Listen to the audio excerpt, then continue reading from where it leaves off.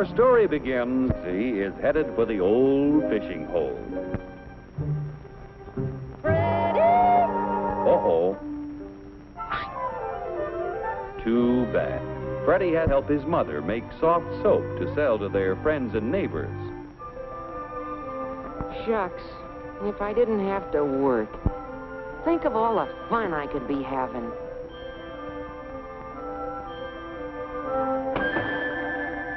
Gee. Freddie tries to figure out an easier and quicker way to make soap.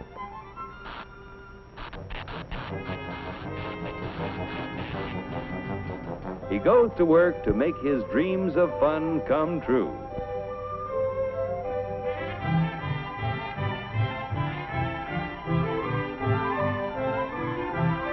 After years of working night and day, Freddie's experiments bring success.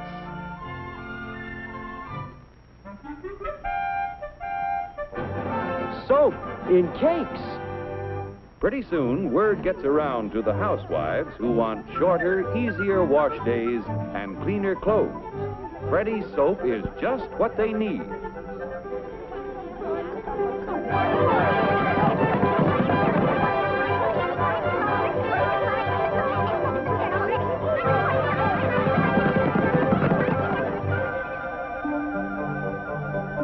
He invests his profits in larger quarters and new equipment to make enough soap to satisfy the demand. Finally, his dreams come true. Time off for fun on Saturday. Hey, Freddie, a guy can fish anytime.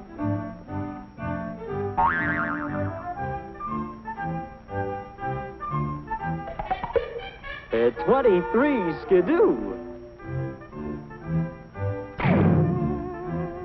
Goodbye, Freddie. Hopelessly in love, he wants to make good in a big way. So, back to work. As the company grows, it brings the railroad and other businesses to town. Increased property taxes from the thriving community help to build better schools, streets, parks, libraries, playgrounds, and waterworks.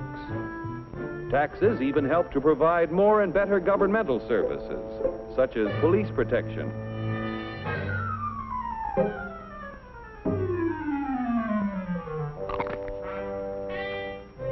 Before long, Freddie becomes a successful businessman.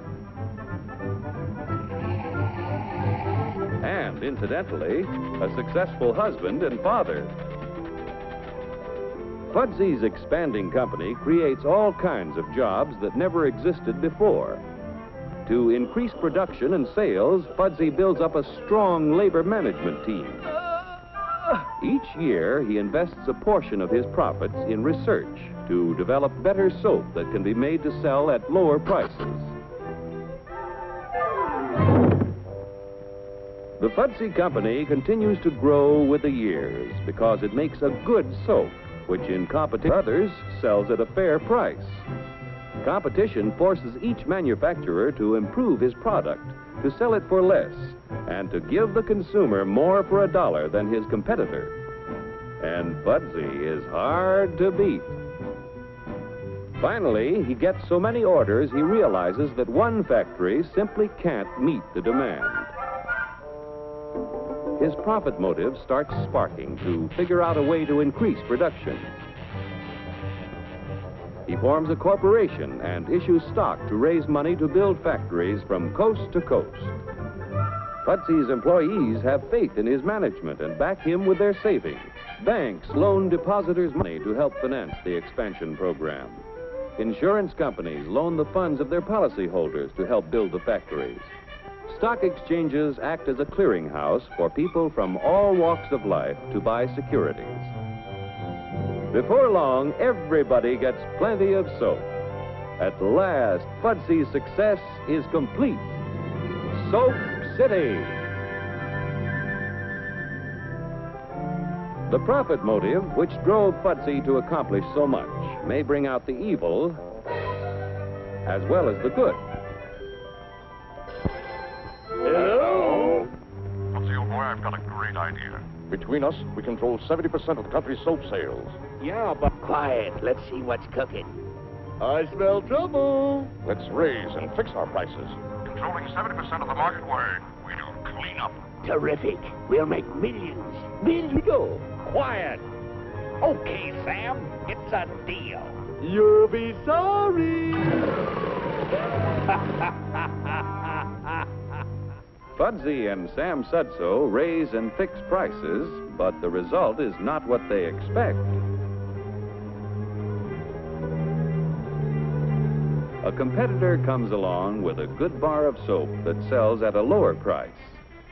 Since shoppers always seek maximum value, only the lower priced soap sells, while Fudsie and Sam Sudso's profits turn into losses.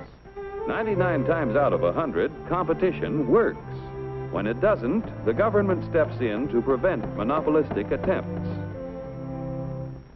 That was a tough break. Now the next time...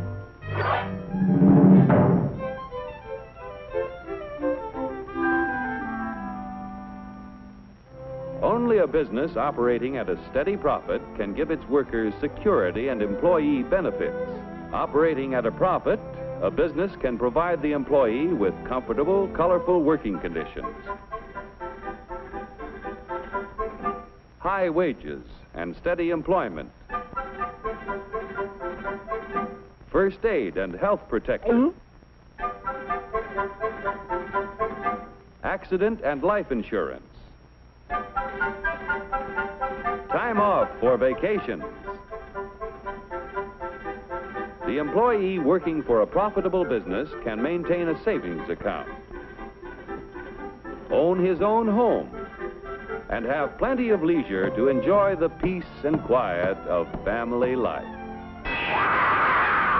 When investors receive fair dividends, they are eager to supply industry with a steady flow of capital to create new tools and plants, which in turn create new jobs.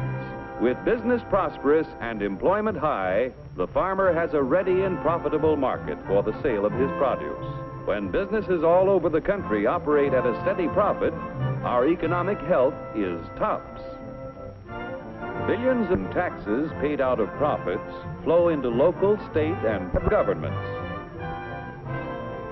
The profit motive has been the driving force back of the growth of American industry. The American system of free enterprise will give the young people of today the freedom of opportunity to develop ideas which will make a better way of life for the children of tomorrow.